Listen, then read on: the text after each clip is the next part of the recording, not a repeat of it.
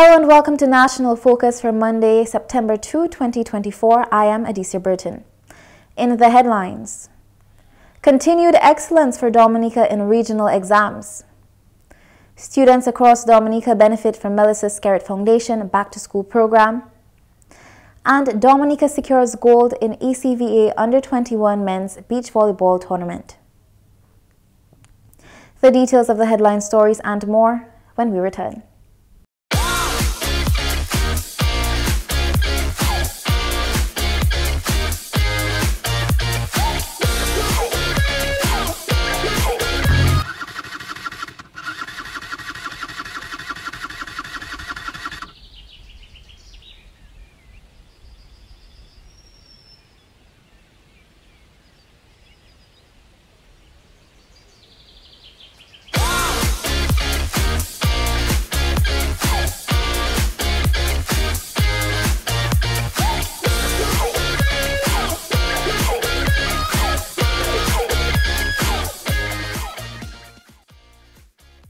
Ride safe, wear a helmet, safer roads in the nature aisle. This message was brought to you by the government of the Commonwealth of Dominica.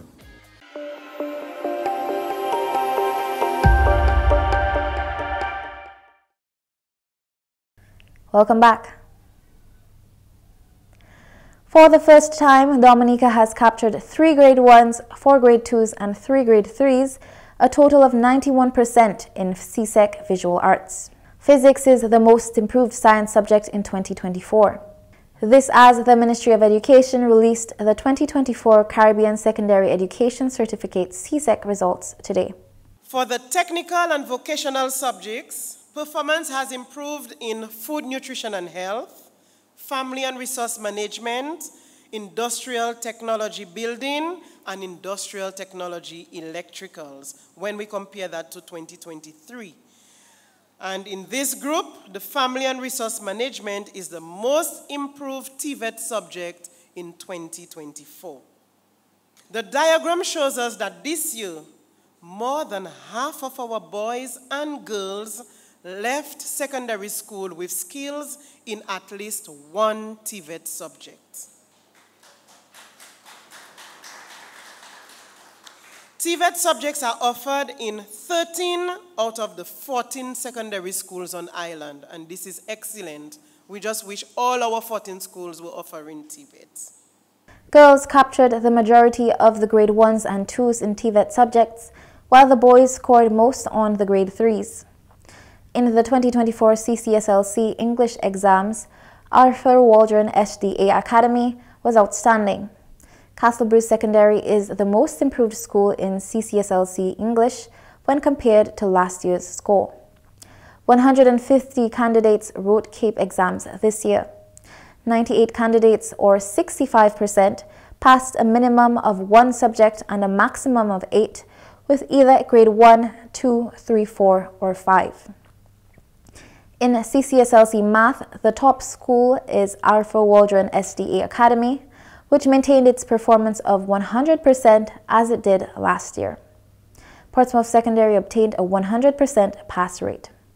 The Goodwill Secondary School, Pierre Charles Secondary School, Dominica Grammar School, and the Isaiah Thomas Secondary School have shown marked improvement in CCSLC mathematics in 2024 when compared to what they did in 2023. They also deserve a round of applause. 547 out of 639, or 86% of the candidates, were successful at the 2024 CCSLC exams. When Dominica's performance is compared to that of the region, the registrar says the country excels. 30 out of our 32 subjects attempted are above the regional averages.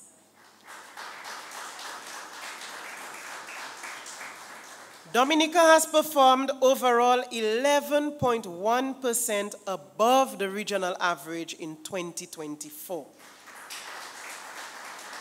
Minister for Education, Human Resource Planning, Vocational Training and National Excellence, Honorable Octavia Alfred, has lauded Dominica's 2024 CSEC, CAPE and CVQ results. Speaking at the official release of the results on Monday, Minister Alfred commended the efforts of those who played a role in the success of the students. This year's results demonstrate that our students have sustained their general performance level while they have made gains in several subject areas. We have once again witnessed a performance by Dominican students which is above the regional average. I remind you, as did the local registrar, that these are preliminary results. I wish to thank our secondary school principals, teaching staff, for your supervision and support, other staff members at school, from the other people at the Ministry of Education, our parents and guardians, our general stakeholders, and most importantly, our students, for once again making us proud. Honorable Alfred reported improvements in a number of areas for Dominica's students. This year, we are happy to report that our students have shown great improvement in social studies. We have a 90 to 100 pass in 15 subjects and 80 to 89% pass in 9 subjects, which means that Dominica is 80% and above in 25 of the 42 subjects written. This indicates that our students have generally performed well, and many of them are meeting the set benchmarks for success at secondary school. We heard that Dominica's average is 85.3, which is an 11.1% above the regional average of 74.2%. Dominica is above average in 30 of the 32 subjects written. That's something to clap about. And Dominica's average has moved from 24% in Cape to 51.75%. She congratulated Dominican student Ajani Casimir from the St. Mary's Academy, who delivered a historic academic performance, being the first student in the Caribbean to achieve 9 CSEC 1s and 4 1s at Cape simultaneously. We commend Ajani. You heard all of it from me, so I'm going to say all that over. We commend Ajani for writing 4 Cape subjects while still in high school and passing all 4 at grade 1 level. You made history for yourself, for your family, for Dominica, and for the Caribbean, walking it with humility and grace. Dominica's results reflect the investments being made by government within the education sector. Greater progress is expected in TVET and youth skills with the development of infrastructural projects. This year's results once again demonstrated that our investment in education is yielding fruits. Education comprises a major component of the national budget and records one of the highest area for allocation of over $70 million this financial year. This government of Dominica has placed significant emphasis on skills development, particularly with respect to teacher training. Just about 1 year ago, you witnessed the groundbreaking ceremony of 6 China Aid Project schools. Among the schools to be constructed is the Goodwill Secondary School, which is earmarked to be a center of excellence for TVET in Dominica. This means that the school will be specifically designed to provide many technical vocational offerings to students from across the island. Within the next 2 years, our students will be exposed to cutting-edge TVET equipment and training. With that, it is well poised to be the most modern TVET facility within the region. Minister for Finance, the Honorable Dr. Irvin McIntyre, has commended fellow government ministers from the OECS who met in Dominica Friday as they prepare for the 16th Ministerial Development Forum in Barbados in October. The forum will focus on resilience in action, social policies to navigate uncertainties in Latin America and the Caribbean. This theme encapsulates the region's commitment to human development, inclusivity, and resilience with a nuanced lens on various challenges, including climate-related risks. Your presence here signifies your dedication to the development and progress of our region, and we are truly grateful for your participation. As we gather here today, it is important to acknowledge the pivotal role that the UNDP plays as the main organizer of this gathering. As an English-speaking bloc, it is imperative that we come together to address our common issues and bring them into focus. The thematic areas of discussion, including digitalization, climate vulnerability and social safety nets, resilience, adaptability, and financing are crucial for our collective growth and prosperity. The forum will delve into strategies to enhance the resilience of social policies, ensuring they are adaptive and responsive to evolving needs and crises. It will provide an opportunity for ministers of social development, environment, finance, and other related areas to collectively explore innovative approaches to address inequality, strengthen social safety nets, and promote inclusive economic growth. It is essential that we exchange ideas, strategies, and engage in meaningful discourse to build resilience and adaptive social systems in our region. I want to express our deepest appreciation for the tremendous leadership that the UNDP has demonstrated in Dominica over the years.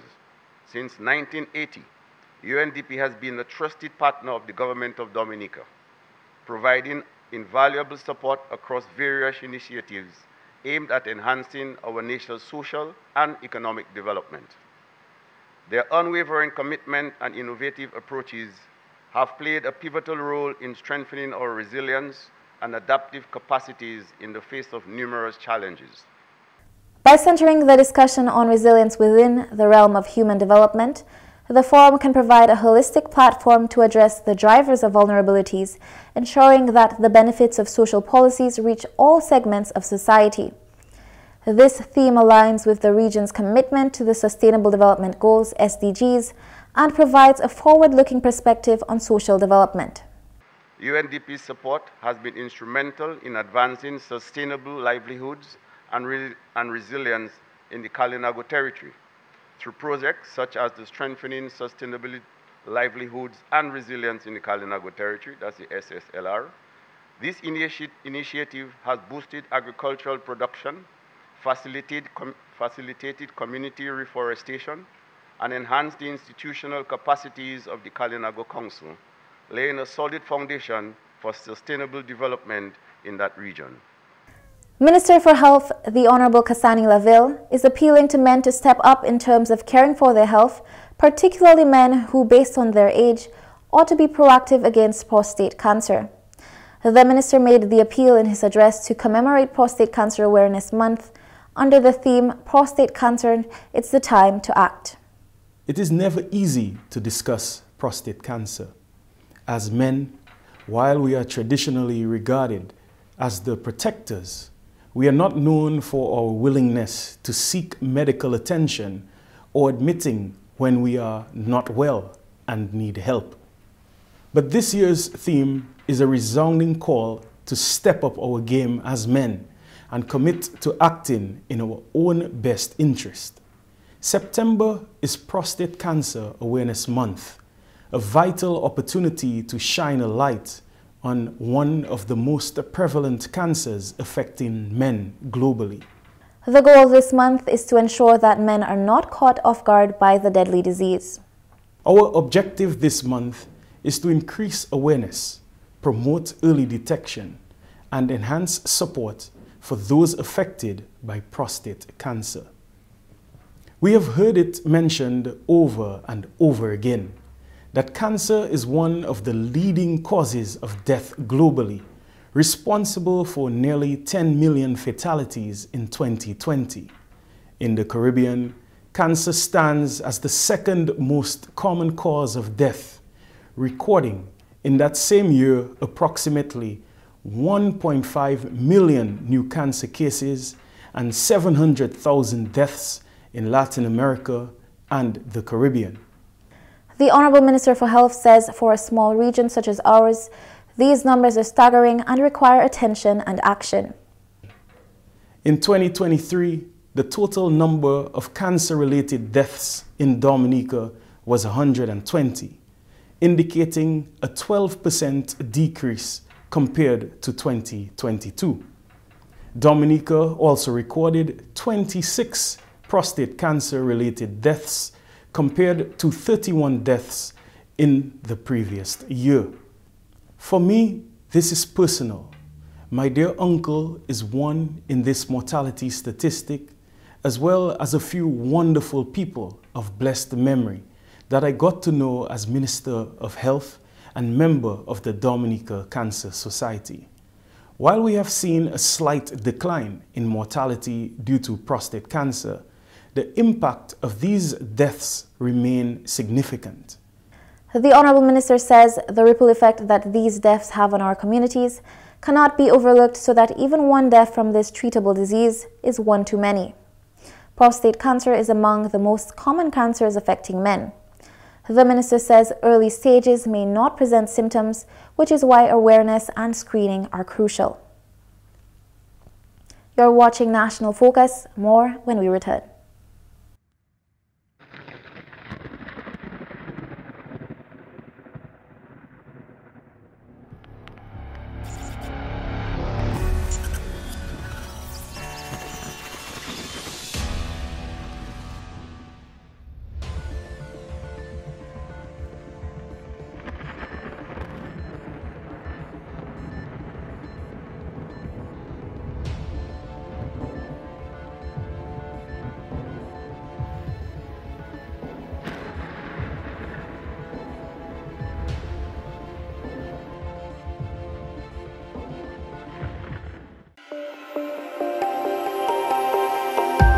Welcome back. Thousands of students at all academic levels have benefited from the Melissa Scarrett Foundation's Adopt a Child Back to School program, and this year will not be an exception.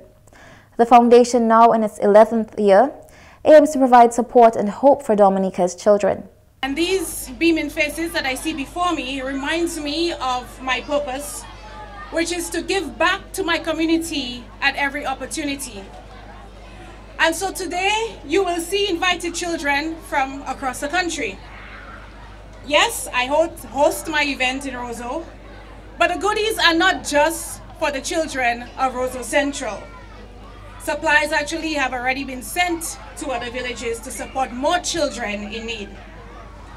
I began giving back to the people about 15 years ago, behind the scenes in Roseau, specifically targeting single parents, and then I focused my efforts also in the north of the island by doing complete setup of preschools.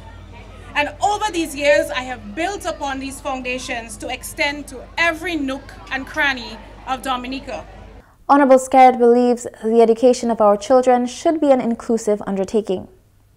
Today, ladies and gentlemen, about 276 packages filled with the required school supplies will be given to the children.